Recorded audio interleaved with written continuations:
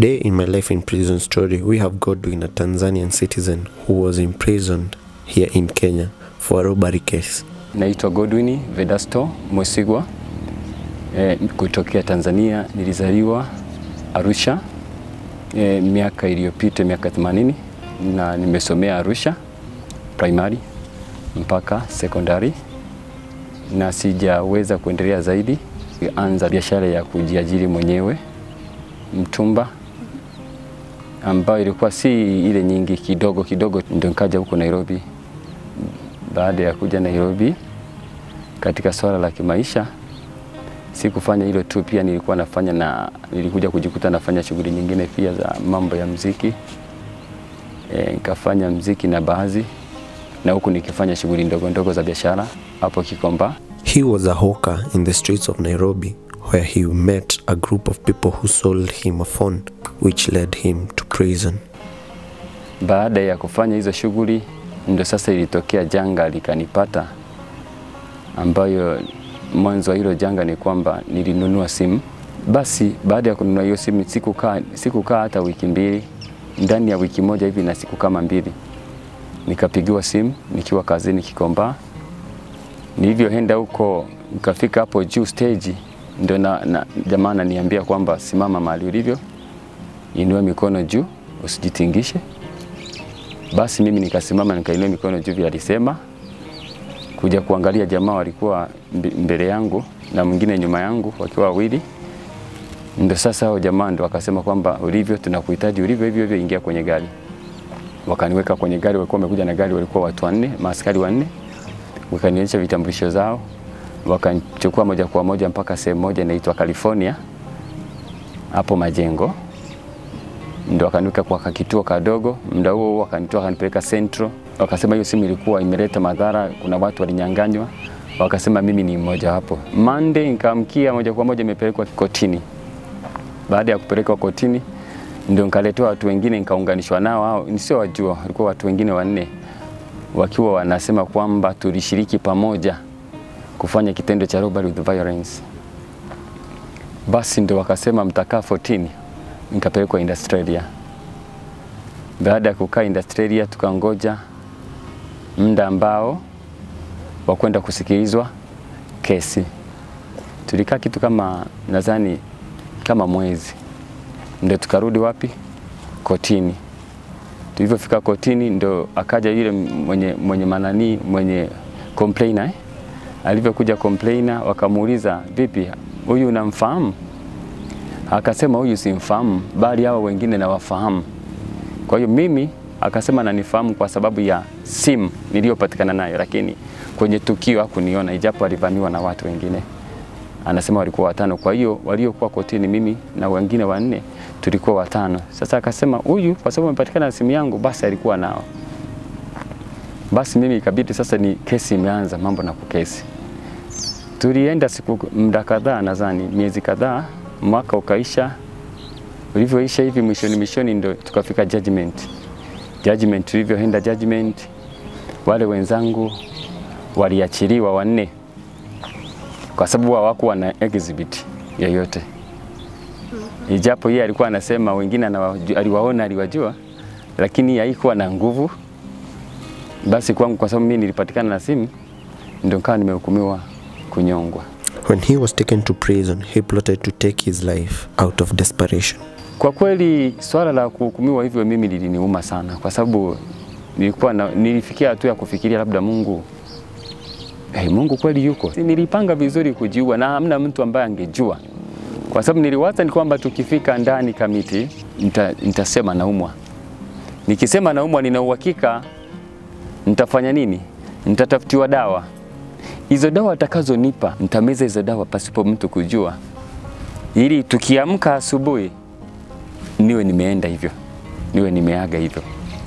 Lakini wakati nikaribia hilo jambo nimelipanga, nimemaliza, ndani ya nafsi yangu nikasikia swali.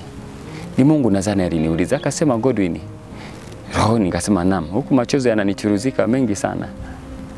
Akasema, unawaza kujiua? Akasema, nawaza kujiua kwa sababu wewe ni Mungu au nijali. Kwa nini unawaza kujiua wakati bado nipo? nafsi yangu ikabadilika. Muda huo nikasema sijiui tena. Wakati nilifunguliwa geti, kwenye geti nakumbuka nilikutana na mzee mmoja Mjaruo. Alikuwa ni chief inspector. Alivyoniona hivi nashuka na mizigo yangu, akaniita akasema, "Wewe kijana?" Nikamwambia naam. Akasema, "Wewe ni mtumishi?" Nikamwambia, "Ndio, mimi ni pastor." Akasema, "Na huko umekuja kufanya nini? Ni nini ilikupata?" Lakini akasema, "Hapana, wewe uendi kukaa." Basi nikachukuliwa nikapelekwa, nikapewa blanketi langu, nikapewa hiyo mururu inaitwa, nikapelekwa huko. Ndio tukalala, tukaamka, tukaendelea na shughuli za jela. Mimi ni mgeni. Watu wakaanza kujuana na watu wale ambao walitangulia kwenda kule. Basi tukaanza maisha ya gerezani upande wa Kamiti pia. Na hali haikuwa rahisi kwa sababu pia mzigo wa hiyo mambo ya hukumu ya kifo si kitu rahisi. Hali haikuwa rahisi sana. Niliendelea kuishi hivyo hivyo. Tunaendelea kuomba Mungu, na hii hali ni ile lazima ukiwa unaenda kuomba ama kusoma. Unajua kule tumesoma masomo.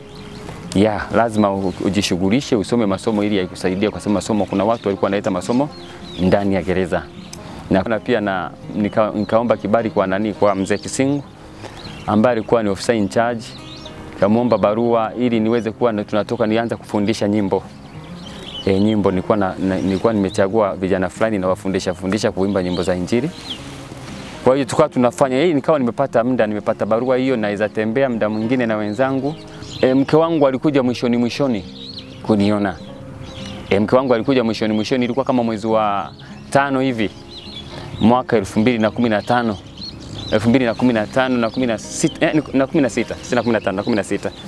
Ndakaja alitoka Tanzania akaja kuniangalia, na hapo sikumaliza muda mwingi ndio nikaja kuitwa kotini, maana nani yangu apili yangu ilikuwa imeitika. Unajua lazima ukiwa umehukumiwa huko lazima uandikiwe apili haraka ili usije ukakwamilia huko. Apili yangu ilivyoitika vizuri ndio nikaenda kotini. Nilivyoenda kotini, nashukuru Mungu sana kwa sababu ya maombi, mambo hayakuwa magumu vile. Ilikuwa ni uweza wa Mungu unatenda kazi.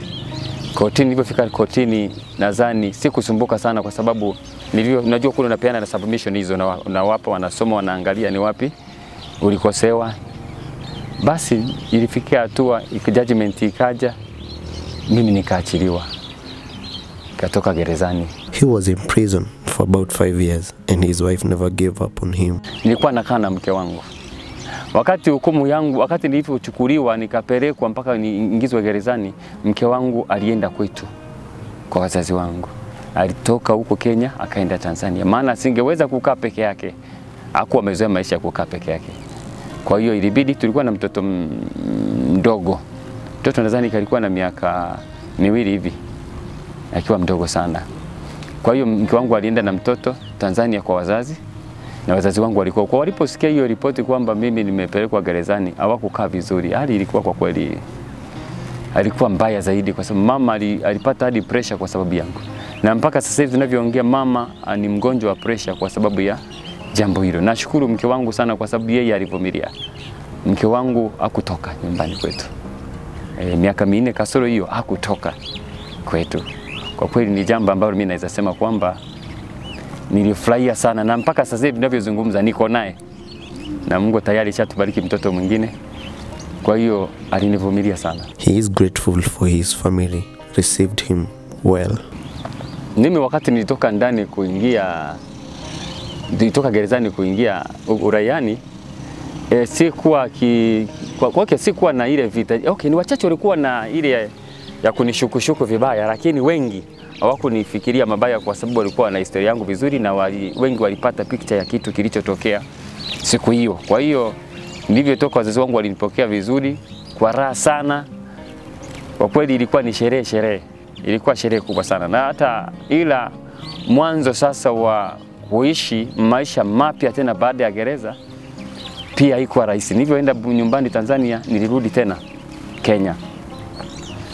Wazazi walikuwa wapendi hata nirudi Kenya kwa sababu walikuwa wanafikiria Kenya mtu kuna matatizo yalipata mtoto wao. Umeona Lakini mimi nilifanya nini? Nirudi Kenya, nikajishughulisha. Kikombani nilikuwa naijua vizuri maana ndio nilikotokea hapo. Nikaanza kujishughulisha katika shughuli ndogo ndogo Kikomba. nikajikuta tena nimeanza biashara yangu ambayo naifanya mpaka sasa hivi. Ya nguo hiyo. He learned his lesson. Kitu inaitwa imani lazima awe nayo. Imenitia nguvu kwa imani, na pia nimejua pia kuchukulia watu kwamba si kila mtu unayemwona yuko gerezani ni mbaya. Zamani nilikuwa nachukia wezi sana, lakini sasa hivi siwezi ona mtu anapigwa nikaenda direct na mhukumu kwamba ni mwizi, kwa sababu muda mwingine mtu anaweza singiziwa. Siwezi ona mtu anatoka gerezani nikamdharau, kwa sababu mtu aliyekuwa gerezani inawezekana alienda tu lakini hajatenda jambo lolote, alisingiziwa. Kwa hiyo mimi nimefundishwa kuchukulia watu wote kwamba ni wa muhimu na si vizuri kumfedhesha mtu katika maisha. Naweza sema vijana ambao wanajihusisha na mambo mabaya waachane na mambo mabaya. Unajua wanasikiaga kuna mahali unaweza wekwa, kuna gerezani unaweza wekwa kaka kitu kidogo, lakini ukae huko mpaka uzeeni.